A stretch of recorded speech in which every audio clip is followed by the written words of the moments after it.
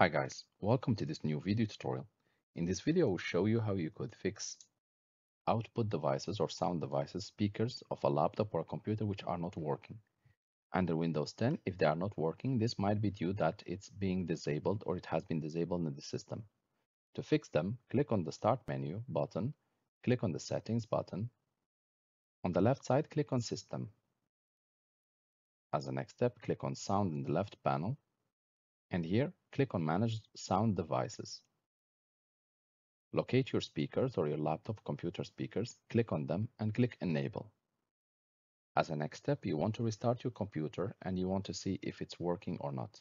This should fix the problem of the sound not working in your computer.